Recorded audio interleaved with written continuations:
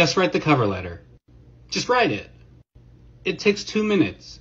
My personal preference on cover letters is they are a complete waste of time.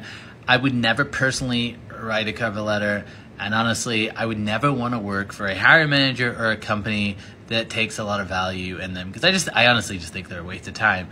But to Mike's point in this video, if you write a cover letter, which probably takes 2 minutes to write, it's probably not going to hurt you. And in the off chance it works, then you're going to feel like a complete genius. So instead of arguing and figuring out whether or not you should write one, write one. It's just personal preference. It's like thank you notes. When people are like, "Well, should I write a thank you note or shouldn't I write a thank you note?"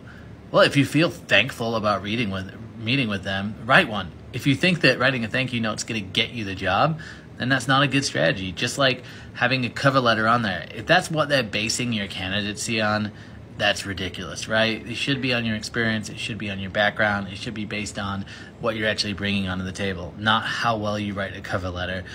So to Mike's point, I think you should write one if you want to write one, and if you don't want to write one, don't write one.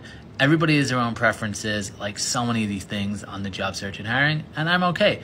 If the realist recruiter and the realistic recruiter are not in line with this, who cares? You do what works, and if it lands you a job, who cares what I say?